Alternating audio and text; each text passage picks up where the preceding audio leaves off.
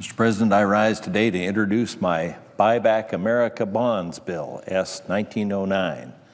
This bill will not only help raise awareness of our nation's debt crisis, but it'll also give every American the chance to be a part of the solution to fix our country's fiscal dilemma.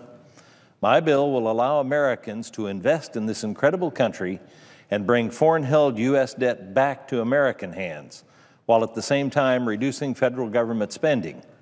In World War II, war bonds were sold to help pay for our nation's national defense and reduce the amount of debt incurred. People from all kinds of backgrounds saved toward purchasing war bonds, often with nickels, dimes, and quarters. On the job, people deducted the cost of war bonds from their meager paychecks. Families invested in war bonds and saved for the future.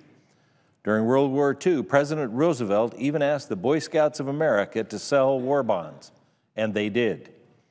Boy Scouts and Girl Scouts worked with their packs and troops to sell bonds to their neighbors and communities. In other words, all across the country, folks of all walks and types were working together for one collective goal: to do their part for the country's war effort. Men, women, and children were selling and purchasing these war bonds, all in the name of lending a hand to our fellow countrymen and to pay for the costs of war. I was born during World War II. When I was born, my parents bought me a war bond. I still have that $20 bond today. Not cashing it was my first gift to my country, and it's also a keepsake to me. Today, our nation is struggling to fight a growing spending problem and a debt crisis. Debt's our problem now.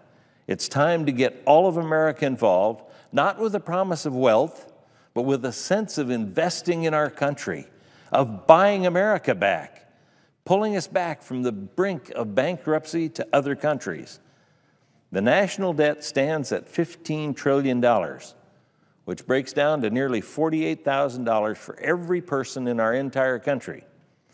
These figures are a frightening reminder that we cannot continue to put off the tough choices and that we must restore the fiscal discipline to the federal government. This is a tough fight that has to be tackled on all fronts.